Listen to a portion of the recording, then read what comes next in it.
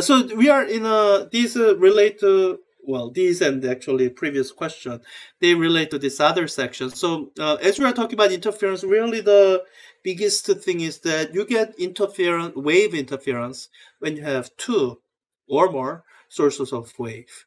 And in the what we have covered last week, we've done double slit, which has two sources based on the two slits that the light can go through. And the other example where you have multiple light sources is interference in thin films. And there the multiple sources, they come from reflections on different surfaces. So that's what we are working through here. So it says soap bubble is this thick. Let me just start drawing so that I have some picture to anchor my thinking to. So I'm gonna just draw the soap bubble surface vertically. So illuminated by white light, instant perpendicular to its surface. So I have one reflection here and I have another reflection here. What wavelength of visible light is most constructively reflected? Oh, assuming the soap bubble film has the same, yeah. So this has index of refraction of 1.33. So I'm gonna have to work out some mathematical expression, and this kind of scenario is where really the best thing to do, and what I recommend that you do, is fall back on the most basic relationship that you have when you're dealing with interference. The most basic relationship you have is based on the phase difference. So whenever the phase difference is 2 pi, one full cycle, or some multiple of that, integer multiple of that one full cycle, that's where you get constructive interference.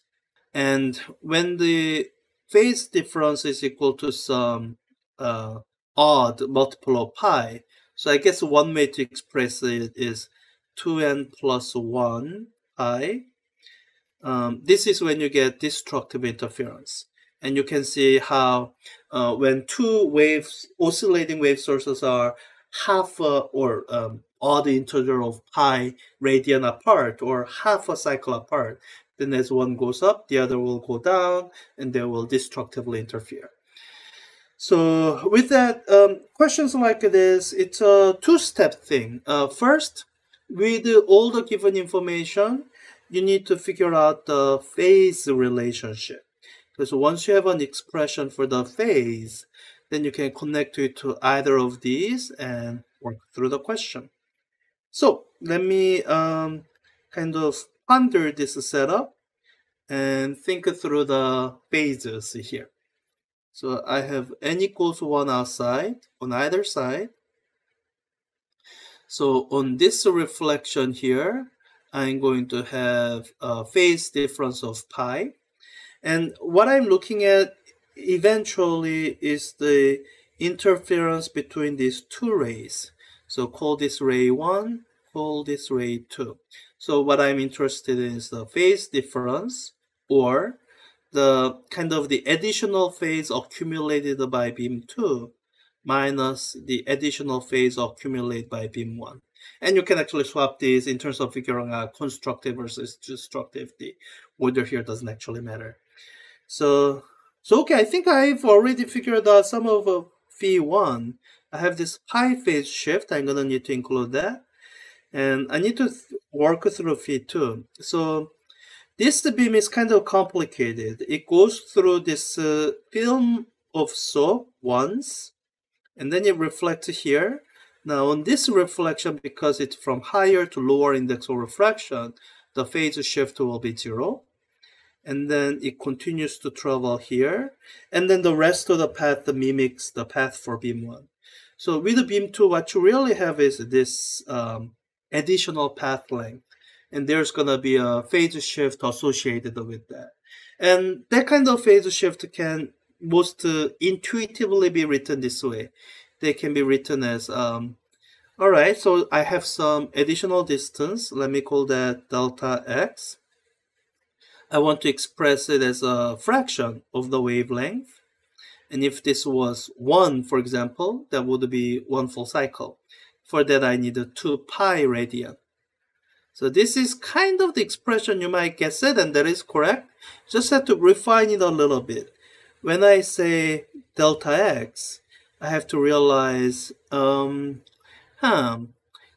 this thickness, let me call that thickness T, the beam 2 actually goes through it twice. So this delta x is going to be 2 times the thickness of the film. Okay, and with the wavelength, like if you consider this carefully, you can't just use the, you can't just use this wavelength. Like if you did that, that doesn't work because the wavelength within this medium will be different. So I really need to use the wavelength in the medium, which will be the vacuum wavelength divided by index of refraction. In a material with a larger index of refraction, light travels slower, so its wavelength is more kind of compressed. So with those corrections in mind, this is what the expression for V2 is. It's 2 pi times 2 nt divided by lambda naught. And remember, T is thickness, not time. Okay, I have that, and I already have phi1. So let me write out this expression for delta phi. That's going to be 2 pi times, or let me simplify it as I write. It's a 4 pi.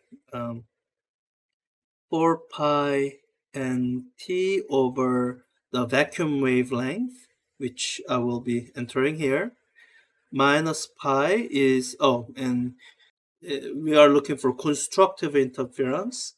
So, well, this is going to be some even the integer multiple of 2 pi. So I stare at this expression for a bit, and here what I'm really solving for is, and I used n in 2 different senses. Let me use this as m, so that it doesn't get confused with the index of refraction. So as you look at this expression, I hope you have this sense that the wavelength is an unknown. I'm trying to solve for it. Thickness, I have it, good. And I have it, good. I don't have m. And this is where you kind of have to go through trial and error. So imagine your m was, I don't know. What if your m was equal to 1? Then, imagine going through solving for lambda naught. Then I hope you see that as you move pi over, you have 3 pi. Looks like that could have been smaller. So maybe not m equals 1, but m equals 0. Then the right-hand side would be 0. When I move pi over, then that would be just a pi. And that would be value that can't go any smaller. So it comes down to the question of, do I want to start out with m equals 0? And does that kind of conform with the statement most constructively reflected? And that's the kind of thing that you would think through, maybe read through the section again to see if that all of that makes sense. Once you come to a conclusion that yes, that is what you want kind of smallest order possible. You want this right-hand side to be as small as you can make it. Then yeah, set m equals equal to 0. And you can do the rest of the algebra. Finally, ending at this, I'm just going to do that in my head. There'll be lambda naught is equal to 4 nt. I think that's right. Yep, that's the expression. Let me just plug in the numbers. And I think here it's kind of simplest to just type in the numbers. Because it's all multiplication. 4 times n, 1.33 times the thickness, 115 in nanometers, and I'll get an answer in nanometers. Is 611.8, so 612. I mean, you don't have to round, but I'm just gonna round, and we'll see. yeah, that's it. So usually this thinking process that I go through in handling this thin film interference. Now, you can look up the formula. I'm pretty sure if you looked, I was already in the section. I think this might even have some examples worked out. Uh, yeah, this is one of the examples worked out. You can kind of think of this as a formula. And what I will say is that that'll mislead you, because with a reflection like this, I can change some things. Like I can change the medium on the other side. Instead of being air, maybe it's oil or something. And whatever right formula you might have looked up from an example or whatnot, they don't broadly apply. They are not generally correct. The only approach that is always correct and you can rely on time over time is the approach you see here, where you consider the picture and you um, uh, work through the actual interference conditions, work out the phase relationships, and where necessary, do some trial and error, figuring out some parameters. That's the only way you can ensure that 10 out of 10 times you can get questions like this, right? The formulas you might look up, if it happens to exactly match the situation you're trying to answer, then it'll work. If not, then it won't work. So okay, let's we have questions 13 and 14 left. Let's see, can I reuse much of what I was doing for question 13? Okay, what is most constructively reflect the wavelength? Okay, I think I can do much of this. So I'll just modify some of the stuff here. So this n equals 1, air. I think that's fine. If we are from air. We have oil. So instead of being n equals 1.33, it'll be n equals 1.40. And it's on water. Which is good, because index of refraction of water is n equals 1.33. Here, the nice thing is the relationships we had before. The relative sizes of index of refraction, that hasn't changed, which means all the derivation that went into this, all this expression is good. So I can continue to use that. So I can probably just use this.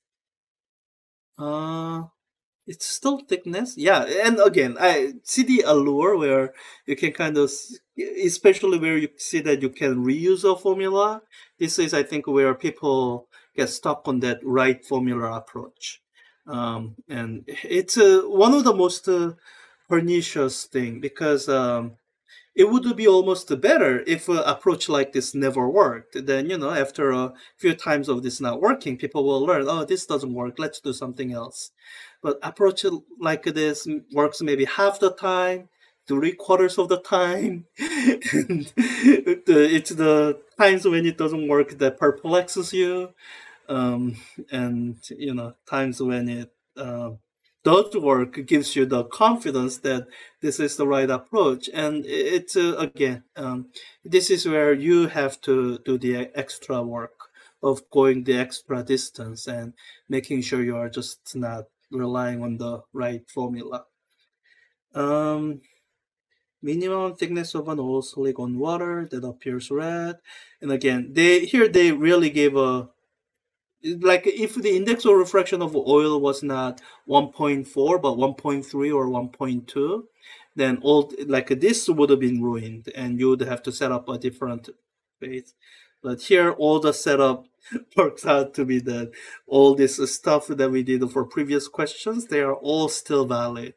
They will all still work. The only thing I need to do is I need to solve this instead of for thickness, because we are given the wavelength and we are asked for thickness. So doing that, the thickness is the wavelength divided by 4n.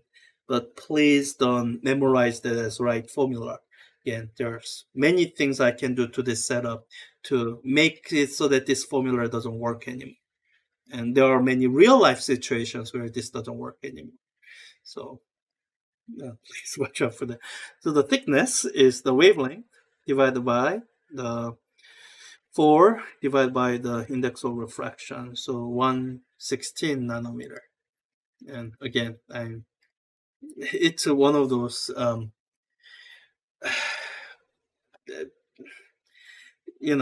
like this isn't what it looks like.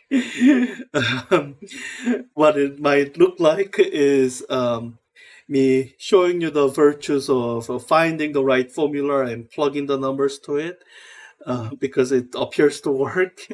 But what I'm telling you is that watch out, even though it works, it doesn't always work. And you should build your general problem solving skill muscle, so that when this doesn't work, you can go through the exact thing I was going through from scratch. That's what I want everyone to be able to do.